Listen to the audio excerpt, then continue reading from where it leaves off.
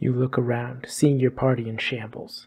The paladin is on the floor, wheezing as she slowly pushes herself up while ignoring the massive wound on her side. The rogue is hiding behind a nearby marble pillar, his eyes darting back and forth as he tries to find any possible route to escape, knowing the moment he moves he'll be spotted. Across the room, the cleric shouts in pain as the massive pit fiend standing above him drives its horrific spiked mace into his side, leaving him limp and lifeless on the floor. All of this because you couldn't keep the monster in place. Slowly, it turns around, its piercing glowing eyes boring deep into your soul. Is this the best you have? It growls as a sickening, twisted grin appears on its face. I expected more. This is pathetic. You feel heat rush through your veins as you force yourself back to your feet, the room around you turning red as you wipe blood from your eyes. Pathetic is the word I'd use for you, not us. You growl as the fire burning in your chest grows more and more, becoming an all-consuming inferno that boils your very blood. It cackles. Oh, from where I'm standing, it doesn't seem that way. Yeah? Give me 30 seconds. You charge at the beast, your pure, unquenchable fury propelling you forwards into one-on-one combat. Roll for initiative. Chances are, if you're needing a video to convince yourself to play a barbarian, you fit into one of three categories. 1. You've already decided to play your 12th barbarian, and you just need some good excuses so when you hand in your character sheet and your DM looks at you judgmentally as they ask, "Really? Barbarian? Again?" you can be equipped with a brand new set of excuses to convince them to let you do this all over again. Or 2. You've never played D&D before, and you have a game at the end of this week, causing you to frantically find any resources to help you know what to play. And if that's the case, stick around, because I could probably help with that. Or 3. You hate playing barbarians because they have only ever been seen as big, dumb, childish brutes who are pretty one-note outside of "am dumb, can smash." And you've only clicked this video out of some sort of morbid curiosity. Either way, regardless of why you're wanting to watch this video, you're curious about the barbarian and what unique things it could offer you. So let's talk about that. The Barbarian in D&D 5th edition fits in a very special role amongst the various classes, as it's pretty much the premier class to play for someone who kinda wanted to be a fighter, but the fighter just wasn't enough. Sure, the fighter can do a lot of stuff, attack a lot, basically fit the trope of the handsome action star who always seems to rise above the occasion and just barely complete their mission, but come on, there's fighting things, and then there's owning the battlefield with your pure force of presence. And ultimately, when I find anyone playing a barbarian, it's usually for that reason. They wanted to play a fighter, but they really just wanted to play a fighter with presence and ferocity. Someone who didn't just fight, but got so lost in their own rage that they go past the point of just fighting. In a battle, they're living. When I look at them, the barbarian seems to me to be the sorcerer to the fighter's wizard. While the fighter hones their skills, practices and becomes a master of their craft and an artisan on the battlefield, the barbarian fights not through skill, but through instinct and raw emotion. Their primal energy all but consumes them until they eliminate the threat in front of them. A fighter strategizes and acts. A barbarian decimates and survives. And this main difference between the two premier martial classes is highlighted by the main feature the barbarian is based on. Rage.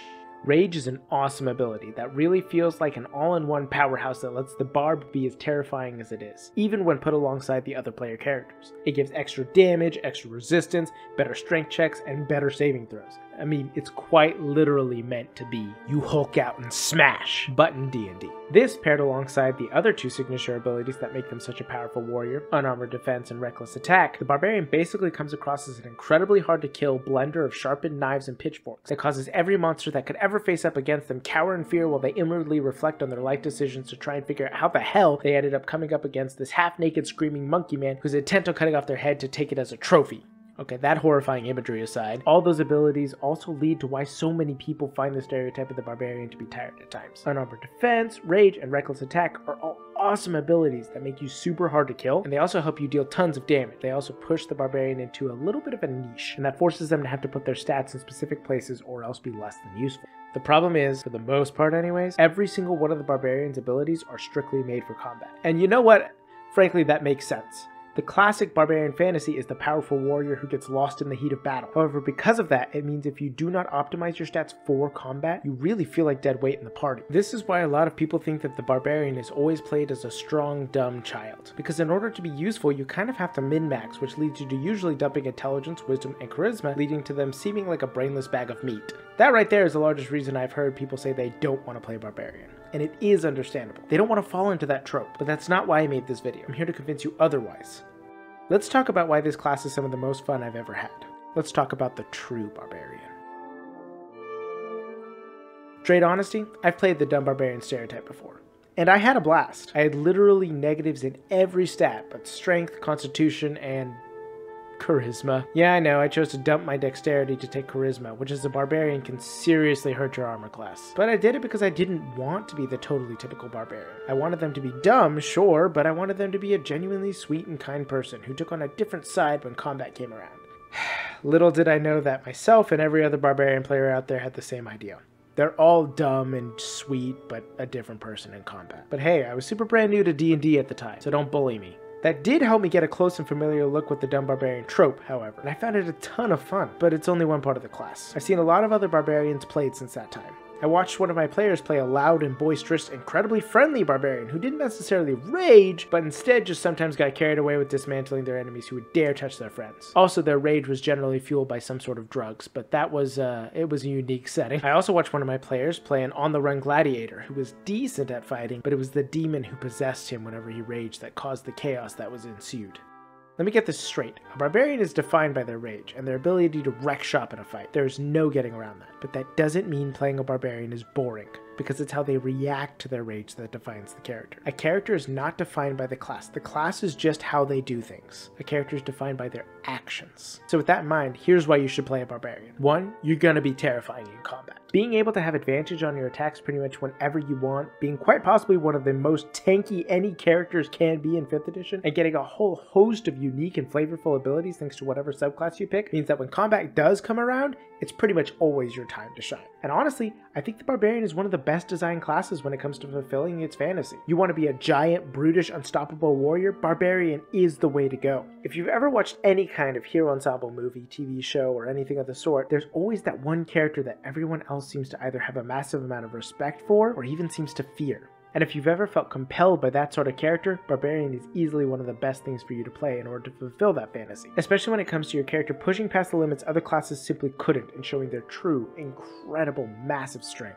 This becomes especially true when you get into the higher levels and get abilities that let your rage become basically never ending. And eventually you even get an ability where you get to tell death straight up no. And I don't care who you are, that's amazing. But then there's point 2. I think the Barbarian has one of the best built-in roleplay hooks in the game. And when you hear people talk about built-in roleplay hooks, they're almost always exclusively talking about Paladin or Warlock, which you can keep tuned for next week, by the way. And even beyond that, when you hear people talk about the stereotypical player who's only interested in combat and cares about nothing else, Barbarian is usually the class that's associated with those kinds of players. But Rage, to me at least, is so much more than a really powerful and interesting mechanic that the class gets. It's an absolute treasure trove for deep roleplay moments and inspiration for incredible character arcs. Too often I see players just sort of gloss over Rage. You use it in combat, you're stronger than usual, and then it's done. Over and easy. But as I've learned from watching a lot of my players play Barbarians, there's a lot more in the roleplay to it than just that. I mean, imagine getting so furious, burning with so much pure malice and rage that you literally don't feel pain and your strength practically doubles. You tear apart your enemies, destroy everything around you, and afterwards you just kinda move on?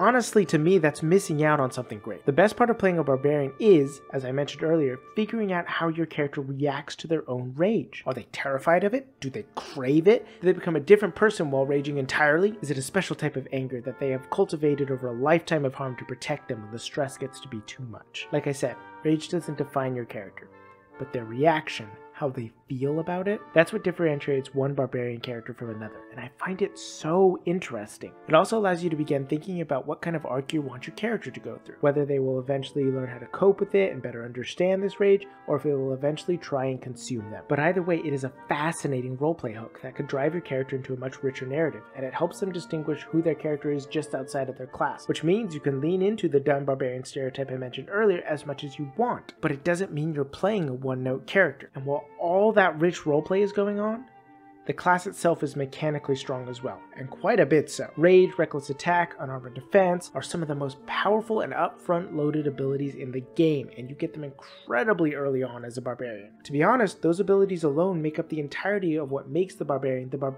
at least in my mind, which means that everything that comes after it is just building off the foundation of what's already there, making you feel more and more awesome and powerful. Abilities like Feral Instinct, Relentless Rage, and Indomitable Might are all just essentially enhancing what you are already doing and can make you seem like a total monster on the battlefield. And the subclasses, called primal paths by the way, in case you didn't know, can do so much into flavoring your barbarian. It just seems really freaking cool. The difference between the path of the Ancestral Guardian and the path of the Storm Herald is so wildly different, and you could see those two side by side and easily feel like they're unique characters, despite having the same base of abilities. And that, at the end of the day, is one of the reasons I find barbarians so evocative. Because the fantasy of someone losing control in battle isn't one note. There's so many ways to do it, and between flavor, roleplay, and the primal path you take, no two barbarians ever have to seem alike. And I love that. The Barbarian is a class to embody primal urges, the emotions deep within us that can't come out how we ordinarily want them to. It's a chance to experience letting loose, and playing a character who has no choice but to wear the emotions on their skin even when we can't, but we wish we could. It's a class made to be emotionally vulnerable and a terror on the battlefield. A class that lets us be strong when we show our true selves, and ultimately, isn't that something we all wish that we could have? The Barbarian, in my mind, is a chance to truly experience somebody who doesn't have to have walls up, who doesn't have to feel like if their emotions boil over, everything will be done. Because the Barbarian does that. They use their emotions to push them and drive them. And in today's day and age, it's so easy to feel like we have so much pushed inside of us and we can't do anything. The Barbarian is a chance to let that loose, to experience what that might be like, and to be able to enjoy what it's like for somebody who can't keep it all in. I know that may be a unique or special situation that only I feel, but I know there have to be other people out there that enjoy that fantasy. Sometimes it's best to just let it all out, and the Barbarian is a great way of doing that. So the next time you're picking a D&D character, take a look at the Barbarian. They might be something you enjoy. Thank you. Go out into the world, make it your own, don't let it get you down, and always remember to play your role. Thank you. Have a wonderful day. Hey guys, thanks for coming to today's video. Again, like I said, I'm going to keep on doing these videos in this format until I finish all the classes. I will be getting to the Artificer, and I may actually eventually do the Blood Hunter if I can really get to that. But I hope you guys all enjoyed. I really want to kind of pin down not only why mechanically these classes are great, why I should play them, but what it means to the player when it plays them. So I'm going to be focusing on that. You saw a little bit of that in the end of this video, but I hope you guys enjoy. Don't forget to be awesome and make the world your own. Have a great day.